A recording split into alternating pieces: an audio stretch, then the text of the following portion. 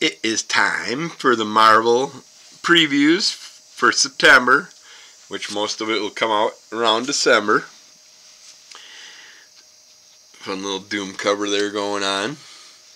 Okay, let's jump to our first page here.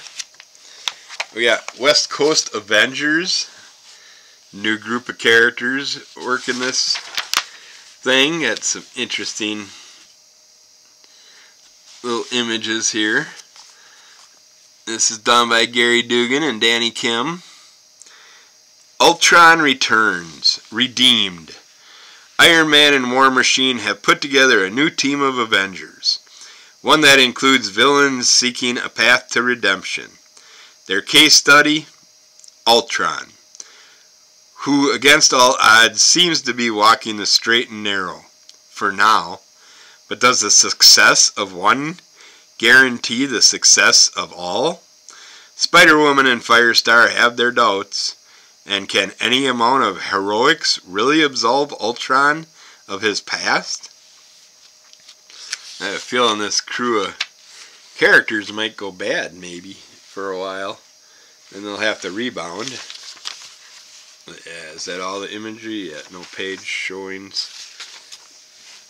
Okay, we got Kahori, Reshaper of Worlds #1 by Ryan Little and more.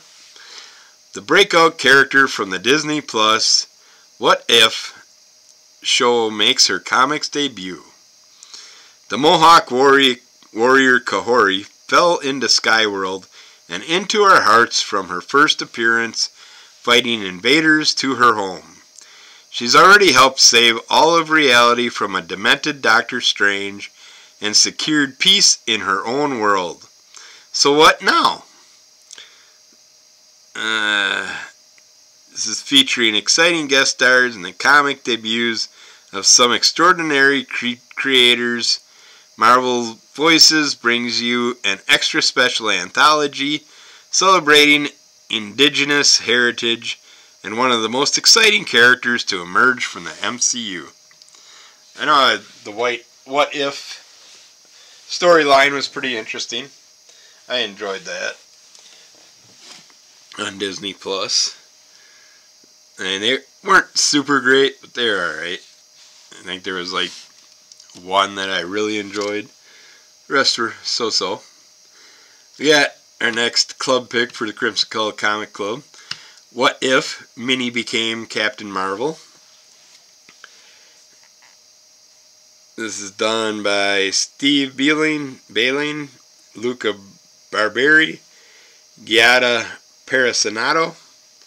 What is the secret past of Minnie Mouse? Inspired by Miss Marvel, Volume 1, number 1-4, our story finds the Chronicle newspaper reporter Minnie Mouse tasked with an expose on a new hero on the scene in Duckburg.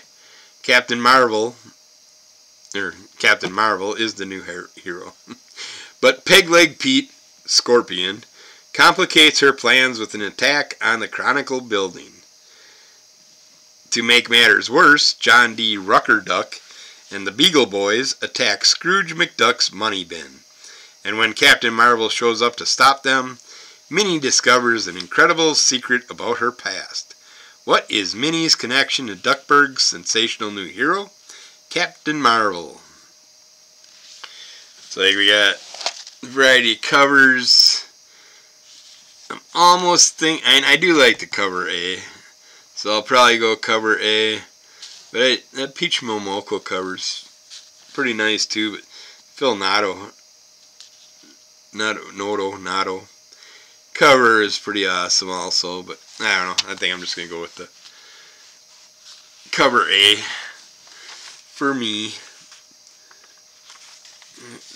Jump a couple pages here as I pick cat hair off me. Got Psylocke #1. I thought we already did a Psylocke #1, but I guess not. Done by Alyssa Wong, Vincenzo Carradu. And a variety of covers. She was made for violence. Trained to be an assassin since birth. Quanon chose to be an X-Man, but there are still some jobs too dirty for the X-Men. And some paths have to be walked alone. When the mission is brutal, Psylocke unsheaths her blades to punish those who prey on mutants.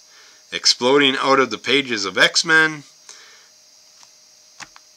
Yeah, it's Psylocke. Jumping quite a ways now.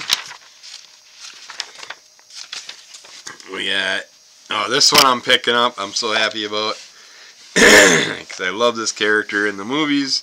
That's all I really know her from. And her girlfriend. But Negasonic Teenage Warhead. #1 by Andrew Wheeler, Carola Borelli, Eleonora Carlini. Spotlighting the lovable punk.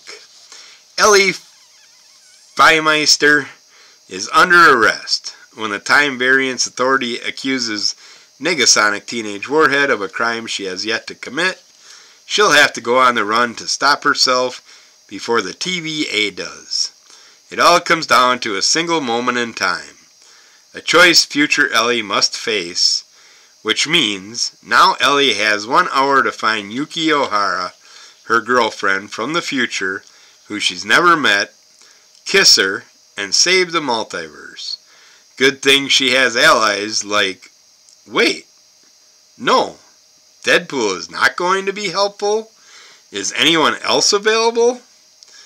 This collects the hit web series, Marvel Voices, Infinity Comics, Negasonic Teenage Warhead, number 44 to 49 for the first time in print, plus a brand new story by the returning creative team. So they obviously got a bunch of digital Negasonic Teenage Warhead stories, which I'd rather have a different one than a time-traveling one, but I'll take it just to get to read something about the character. That makes me happy, and her girlfriend's in it, which is awesome. I like her. Also, they're a lot of fun in the Deadpool movies. So now we're jumping over to... Ooh, this is another one I'm picking up. Can't wait. Glad. Even though it's a Venom War, an ongoing series thing, I don't care. I gotta get it. Because it's Jeff. Venom War, It's Jeff, #1 by Kelly Thompson and Gurahiro. What's eating Jeff? And what's Jeff eating? That's right, the crossover event of the summer finally reaches the real star of Marvel Comics, Jeff the Land Shark. When Jeff's night of fun is interrupted by the madness of the Venom War, is Marvel's goodest boy going to be able to keep his cool? Or will he give in to the symbiote's temptations and eat someone's brains? I mean, you give Jeff the Land Shark with his unlimited stomach and you add a symbiote to it, and we could end up having the whole planet eaten by the end of this story. Who's the goodest good boy? Huh? Who's the good boy, Jeff? My cat's like, who the hell are you talking to? Alright, let's see here. Ooh, now we're doing a big jump. This is like 30-page jump here. It's, like I said, Marvel, I was really surprised, didn't have a bunch of new issues in it, as it usually does. Jeez, are we ever going to get to where I'm trying to get to here? Alright. Yeah, Star Wars, The Battle of Jakku, Republic Under Siege, #1 by Alex Segura, Stefano Raphael, and Jethro Morales. Still reeling from the events of Insurgency Rises, Luke must seek out a relic that could hold clues to the future of the Jedi Order. Luke Skywalker and a new friend find themselves cornered. Can two Imperial powerhouses find common ground against Nascent New Republic? Where are Han and Chewbacca? The heroes find themselves saved in the nick of time by a fan favorite guest star and ally.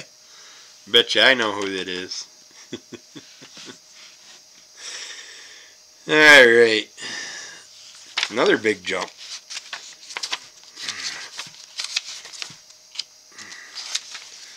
To Deadpool and Wolverine Exposed. Photos from the set. If you want any photos from the movie, this is great for fans of the new Deadpool Wolverine movie. And you get all kinds of pictures and stuff from that. in there, and it also gives you some information on the filmmaking process and stuff. But yeah, that's great for fans of the movie. Give you some images from it. And we're jumping over, since we didn't have no new number ones, we had to check out some of the trades in the back. Excuse me, sorry about that. Did that right at the microphone. That wasn't good. We got Doom Treasury Edition, trade paperback by Jonathan Hickman and N.D. Stevenson. This is collecting Doom 2024 number 1, Fantastic Four 1998 number 583, and Runaways 215 number 1. With all the Doom stuff, I figured some people might be interested in that. We got Marvel Multiverse role-playing game Spider-Verse expansion. I'm kind of curious about this because I bought a Deadpool one. I thought that was the same as this thing. And this price jumped big time from the Deadpool one, so I don't know if this is the same thing or not. Let's see. This is written by Matt Forbeck, Marty Forbeck, Matt Manning, Kevin Dillmore, and Dayton Ward. Penciled by Rauri Coleman. Doesn't really say anything about artwork. Web crawl your way across the web of life and destiny. The Spider-Verse expansion takes you deep into the life of Marvel's most iconic superhero, Spider-Man, and all his variants and villains from throughout the multiverse. This expansion to the Marvel Multiverse role-playing game gives you new rules for creating spider heroes of your own, along with a deep dive into all the spider mythos. Explore new ways to build compelling supporting characters, new rules to handle symbiotes and clones, and how to deal with your biggest foes like the Sinister Six, plus new equipment and dozens of new characters, including Carnage, Chasm, Spider-Ham, Spider-Man Noir, Advanced Suit Spider-Man, from Marvel's Spider-Man 2, and more. So yeah, I want to check something out. I think I have it right here. Yep, I do. See, it's Deadpool role-plays the Marvel Universe. And it's a Marvel Multiverse role-playing game. One-shot adventure. So this is an expansion off the main game, which I don't remember even knowing about that main game.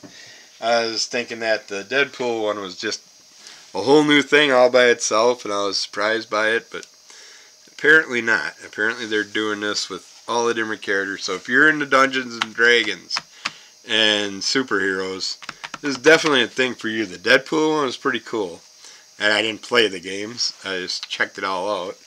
But yeah, it was pretty cool how they laid that out. I like that. It's something I'd definitely play if I had some friends that played the D&D and got together and decided to try it. I'd try that with them. But looks like that's the last thing in here. So yeah, Marvel didn't have too much new stuff. Kind of surprising. So hopefully you found something you can enjoy. Keep falling under the color of MS. Subscribe, like, rate, review, help us out. And we will come back with more of these sometime soon. So take care and keep an eye out, and we'll be back. Bye.